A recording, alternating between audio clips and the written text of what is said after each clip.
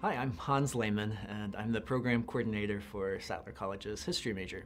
I've loved history since a really young age. Actually, the earliest memory I have of paging through a history book would have been a really large book that my parents had in our home, The Martyr's Mirror, which records the accounts and the letters of many of the early Anabaptist martyrs. And it also has some really gripping illustrations of martyrdom of early Christians as well as early Anabaptists. And those pictures captured my imagination. Yeah, so the study of history is most basically an attempt to understand people from the past.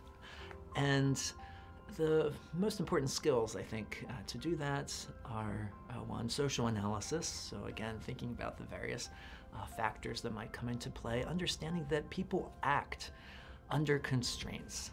There are economic constraints that might inhibit them from acting in a certain way, or might urge them on to act in a certain way at a given moment. There are political constraints, there are religious constraints that we all are negotiating all in our minds all at once. So in the history major, we don't have any particular class that you need to take other than your senior year. We have a senior seminar in which we hope to prepare all seniors for their senior capstone.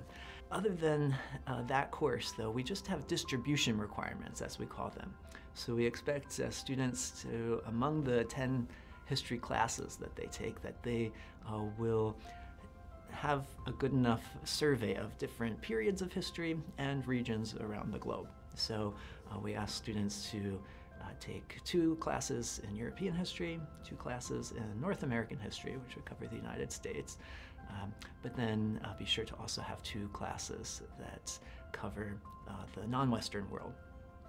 Then we also ask the students to be sure to cover the time periods. So 2 classes in pre-modern history, that would include the ancient world, medieval period, 2 classes in early modern history, so that would be from the Renaissance and the Reformation up through the French Revolution, roughly the latter part of the 18th century, and then 2 classes in modern history.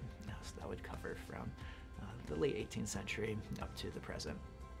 We typically want students to get a firm sense for analyzing cause and effect in a social environment. So in the sciences, you can do controlled experiments and then talk about cause and effect according to what inputs you had, how you varied them, and then you get different effects, right?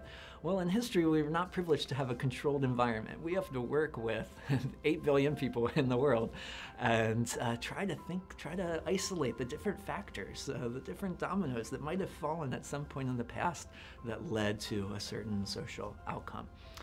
Yeah, so history has been a classic field for students to major in if they want to go into fields of work that involve writing and speaking.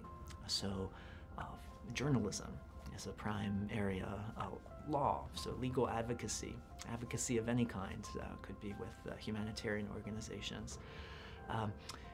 And then, when we think about church life, any leadership position in a church involves often a good deal of writing and speaking.